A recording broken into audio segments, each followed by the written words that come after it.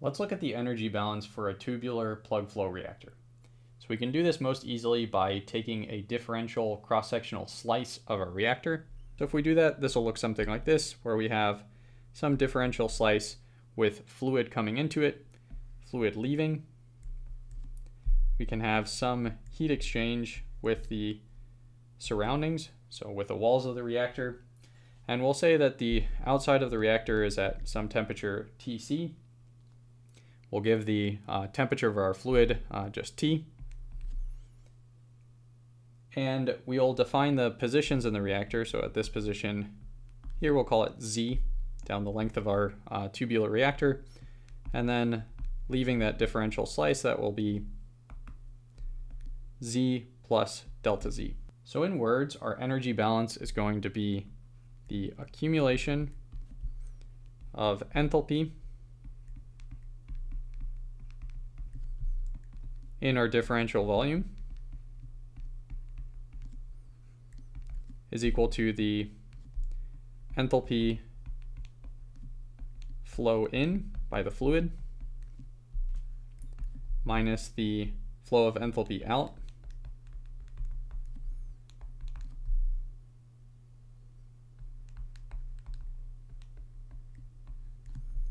plus the heat generated by reaction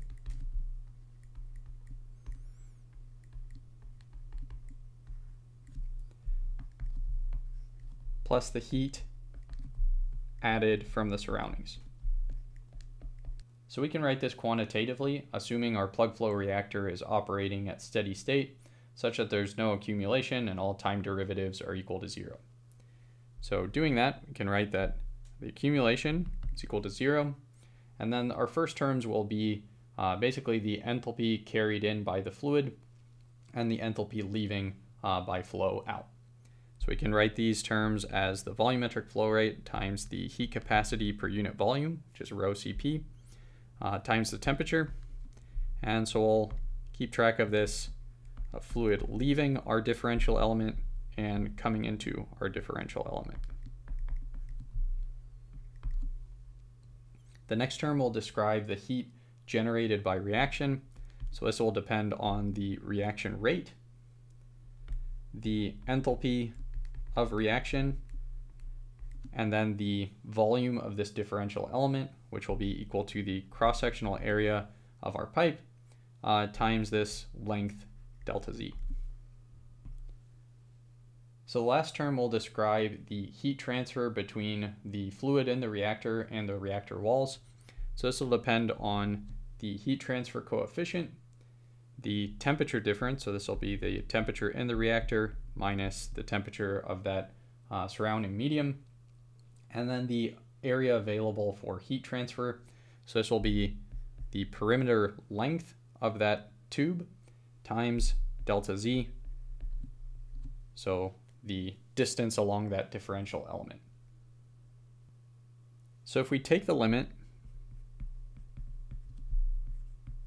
as delta Z goes to 0, so as our small element along the reactor length becomes infinitesimally small, our energy balance will now become a differential equation.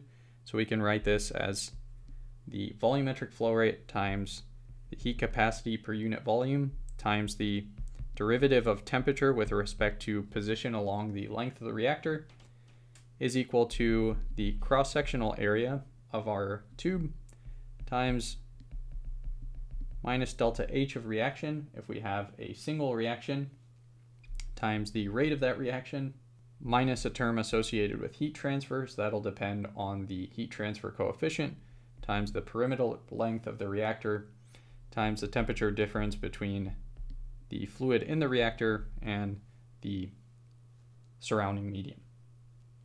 So we can recast this in a little bit more convenient way. So we can write the derivative of temperature with respect to reactor volume is equal to minus delta H of reaction times the reaction rate.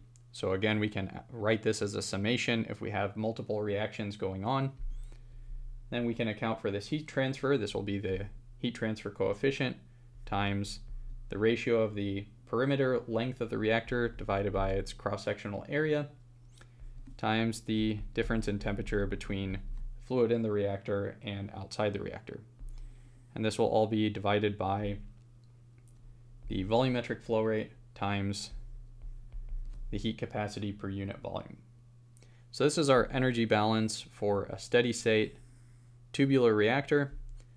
This will be coupled to our mole balance. So if we have some species A, we can write the mole balance like this, where again the reaction rate is going to be a function of the molar flow rate of A and temperature. So we have these coupled differential equations that we can solve simultaneously to solve reactor design problems for non-isothermal tubular reactors.